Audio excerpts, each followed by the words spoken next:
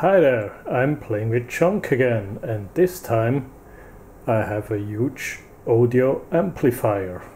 It's a car amplifier that runs with 12 volt supply, and they say it has 1000 watt on 4 ohm speakers, and it has up to 1600 watt on 2 ohm speakers.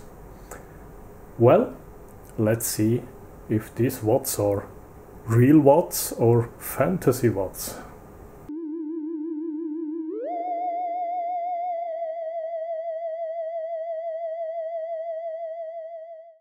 PMPO. It already starts with the acronym.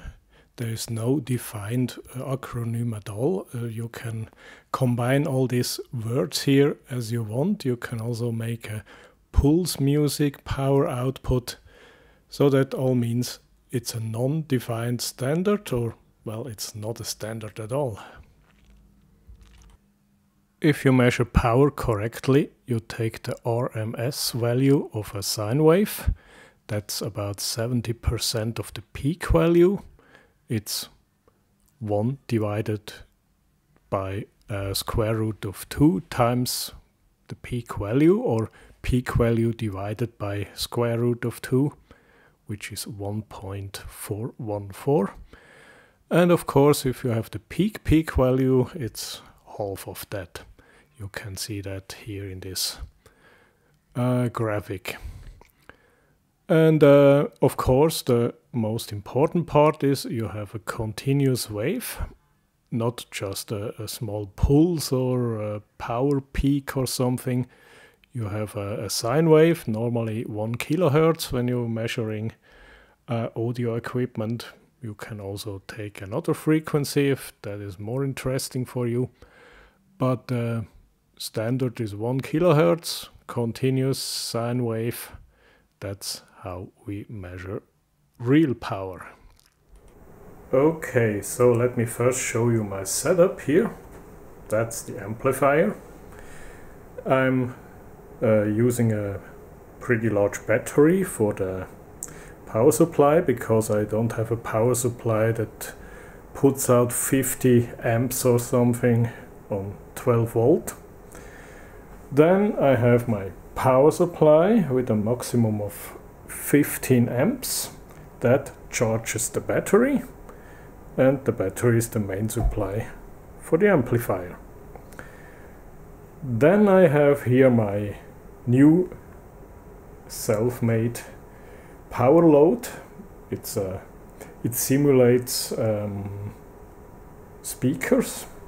You can switch it from 8 ohm to 4 ohms. It has 4 large 4 ohm resistors inside, 2 for each channel, and in the 4 ohm position one of them will be shorted, so 4 ohm is left, and when the switch is out, 2 in series is 8 ohm. Then I have control speakers with a switch to reduce the loudness, because you don't want to hear that 1 kilohertz test tone all the time. But you still can check if everything sounds alright. Then we have a function generator. It's the Rigol DG1062Z. And we have an oscilloscope to measure the waveform and to see if the waveform is distorted or not. The amplifier is already connected to the battery, and that's the remote pin that has to go to positive 12 volt, and that powers the amplifier on. We don't see a green light. Maybe it takes, oh, that's the wrong one. That's 12 volt. Now we have a green light. It's a 1 kilohertz signal, at the moment very low, and let's try to find out where the maximum is. I start to increase the input signal and as you see, the output signal gets larger. The power supply starts humming because it has to recharge the battery.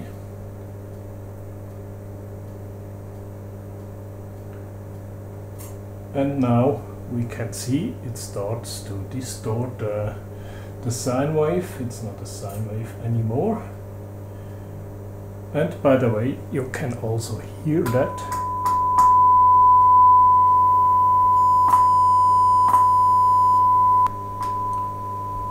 This is a clean sine wave, you can hear it. Now it starts to distort. And now the distortion is clearly audible. And that's the reason why I have an off function for these speakers here. So let's take the maximum. Oh, we do have AC RMS, that's certainly wrong. So we have a peak value of 126, 27, let's say 27. Peak.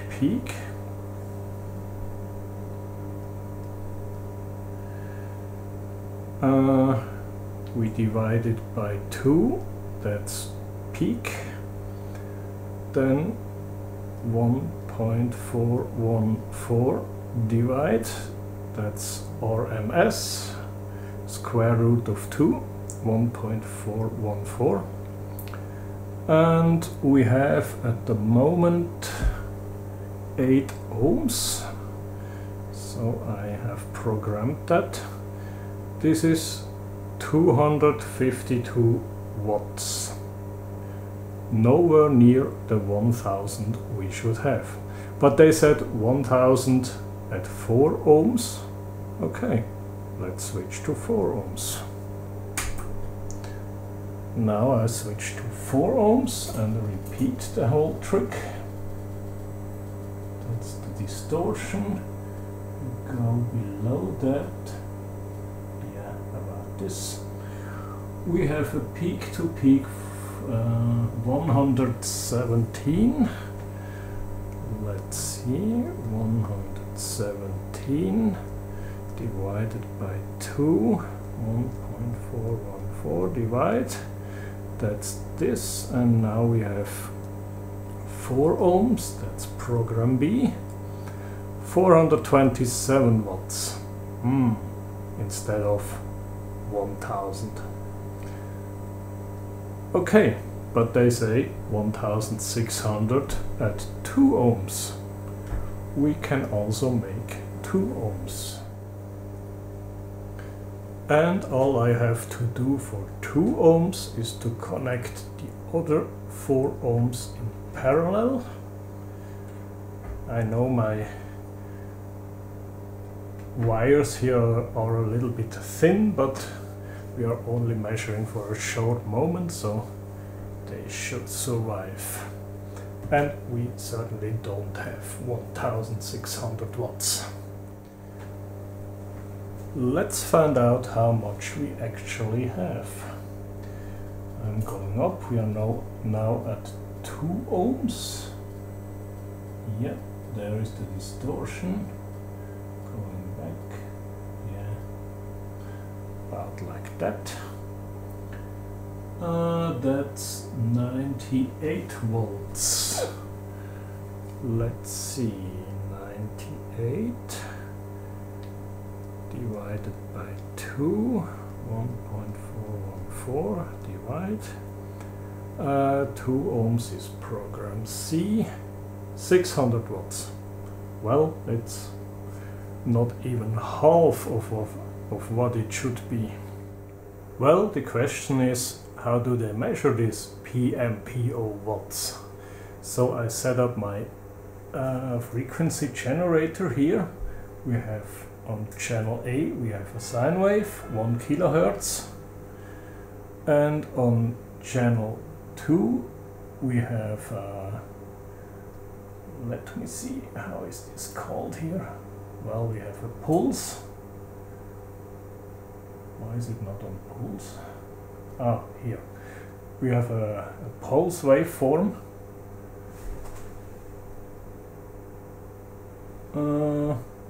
With a duty cycle of 0.5%, so it's only a very small pulse, and I'm modulating that via the output going to the modulating input of channel 1, and the result is something like that.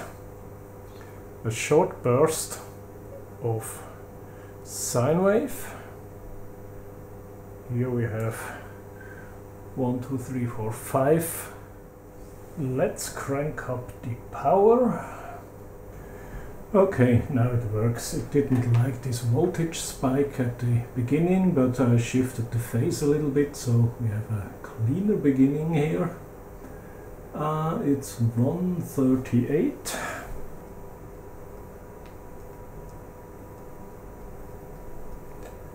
That's so much. Then we have 4 ohms.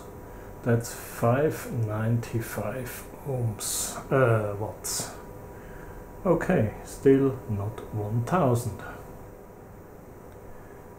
And I made another measurement and I put it to the absolute maximum. You see, we already have distortion here, but the first 2 sine waves, they are almost okay. So if we take that value as our PMPO value, it's 145 volts, and that corresponds to 657 watts output at 4 ohm. And now let's repeat that experiment with 2 ohm. And here we have the waveform for 2 ohms. You also see we have distortion here, but the first 2 sine waves here are okay, so we take that value. It's 135 volts peak, and that's 135 divided by 2, 1.414 divide. And now we have 2 ohms, that's program C. We are at 1139 watts. It should have 1600, but at least we are above 1000 watts. That's pretty impressive, but it's also a pretty fake reading because we already have a lot of distortion, but that's how these things are measured. And now the biggest question of them all: what's inside this thing? Let's take it apart.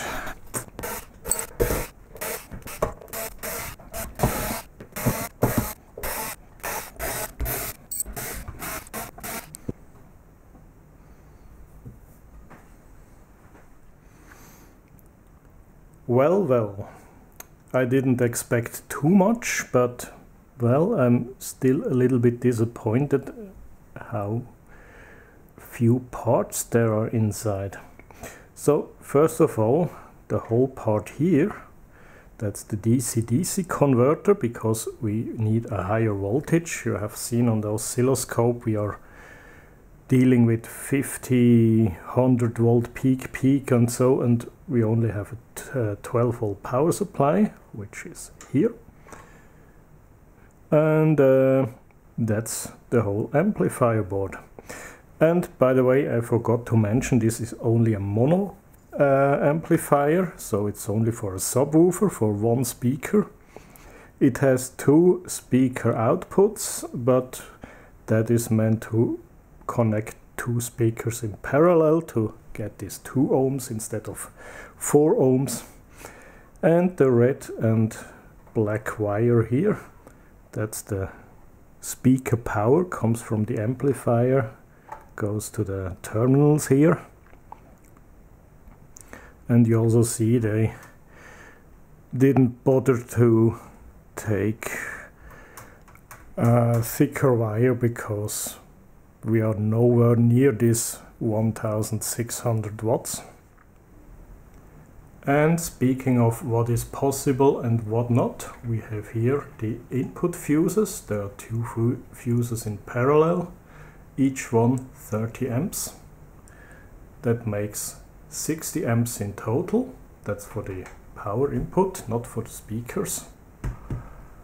And just for the fun of it, oh, dusty display, we have 60 amps times 12 is 720 watts.